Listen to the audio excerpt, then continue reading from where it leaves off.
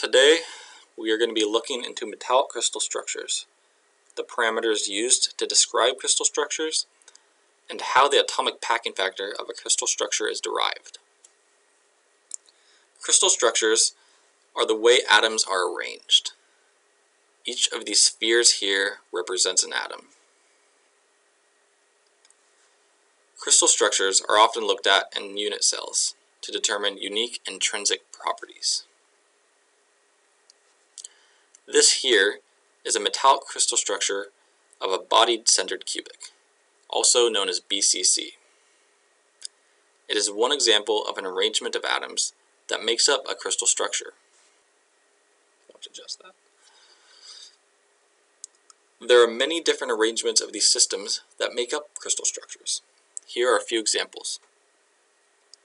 Today, we are going to be looking into the three more common crystal structures: BCC, bodied centered cubic; FCC, face centered cubic; and HCP, hexagonal close packed. There are four key measures looked at when defining a crystal structure: the N value, the coordination number, the A value, and the atomic packing factor. What is the N value? The N value represents the total number of atoms in a unit cell. If we look at this BCC unit cell, we can see that there is an eighth of an atom in each of the 8 corners. Also, a whole atom in the middle. If we add up all these, 1/8 times 8, and 1 in the center, we get 2. That is our N value. The N value for a BCC crystal structure is equal to 2. The next parameter we are looking at is the coordination number. This is the number of atoms in contact with each atom within a crystal structure. Looking at the single atom in the center of a BCC cell, we can see that it is touching 8 other atoms, 1 in each of the corners. This makes the coordination number for a BCC crystal structure equal to 8. For a unit cell, the A value is going to be the length of one side.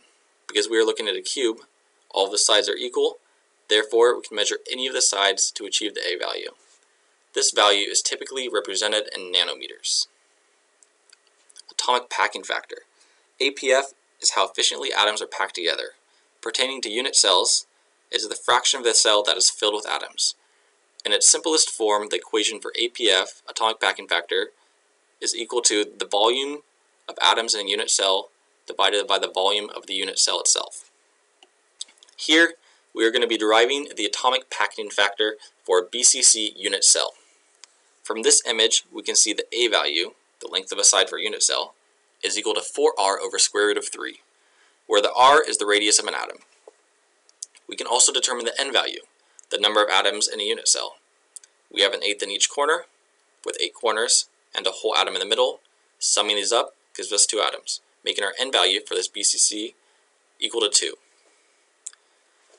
We can see that our volume of a sphere is equal to 4 pi divided by 3 times r cubed. From this, we can calculate the volume of atoms in a unit cell. To do that, we simply multiply the volume of a sphere, 4 pi divided by 3 times r cubed, by the N value, which is equal to 2. We can also calculate the volume of a unit cell. To do this, we cube our A value, giving us 4r over square root of 3 cubed. The equation for atomic packing factor is the volume of atoms in unit cell divided by volume of unit cell. Both values we have already calculated.